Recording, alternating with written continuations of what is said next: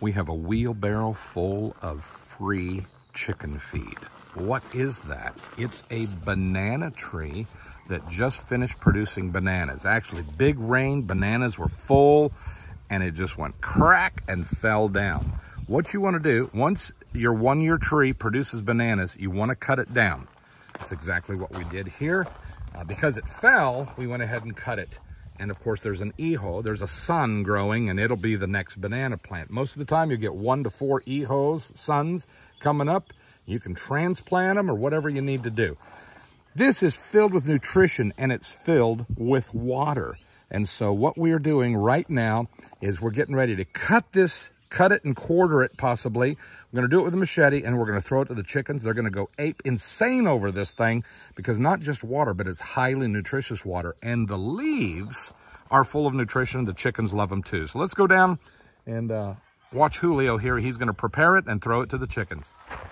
The chickens are lining up. They know what's coming. We got about 400 egg layers here, and we got over 100 and probably 150 pounds of free chicken food to feed them today.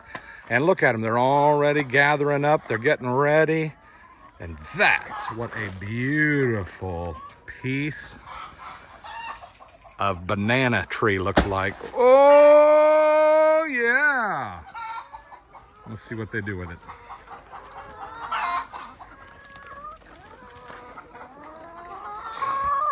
Free chicken food. Our feed costs us $29 per 100 pounds. I got 150 pounds here. That means this is at least a $40 banana tree, free of charge for these girls. And man, are they gonna have a heyday today. We got a bunch of these to hand out to them.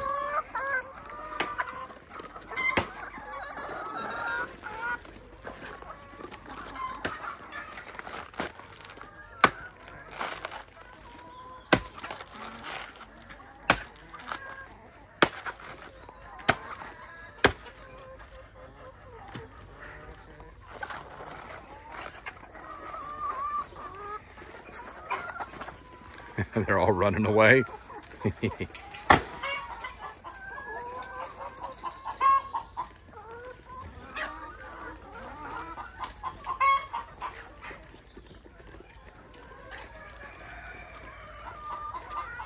There you have it. That's why we have banana and plantain trees everywhere.